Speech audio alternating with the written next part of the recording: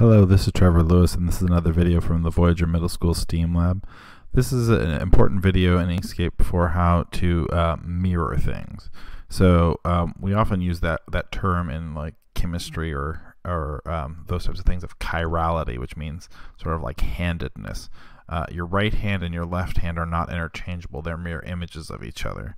So a lot of times when we are making things, and the laser cutter especially, we want to cut them out in reverse because we're cutting the backside. So this happens when we have like a mirror and we're engraving through the silver on the back of the mirror so that when we see through the mirror we can see it.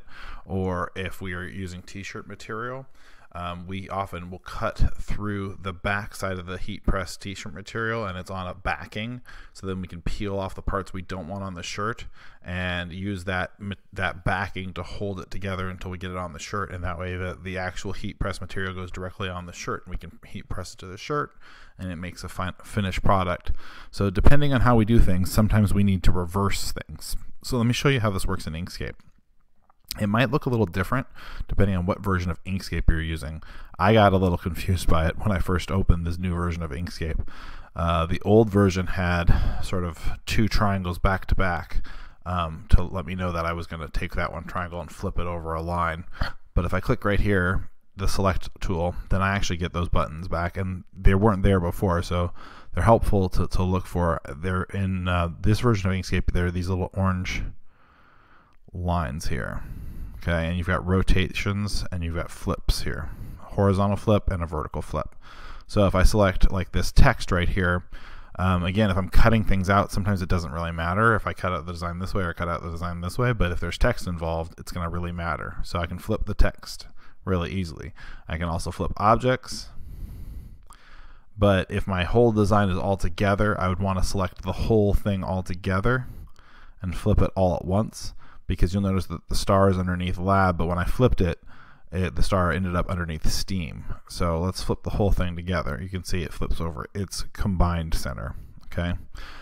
We can also use this along with the align and distribute menu to make symmetrical objects. So here I drew half of an object. Oops, wrong scroll bar. I'm going to hold shift and scroll over. I drew a center line here by holding down control to make sure it's nice and straight, and then I Bezier tooled this sort of blobby shape, but I can make it nice and symmetrical so that these two center lines line up by duplicating. So I can do Control D or duplicate like that, and then I can flip it, but it flips right on top. See that?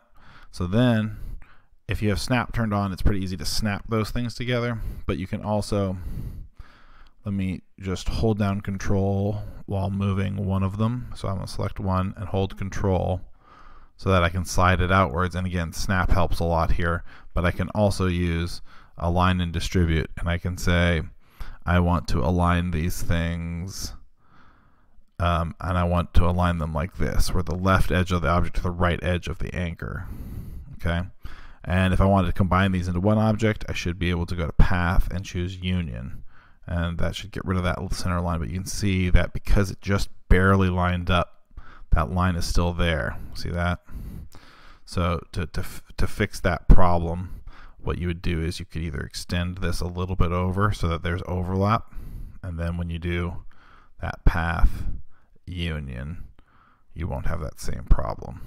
Okay? And that way you can create a symmetric object.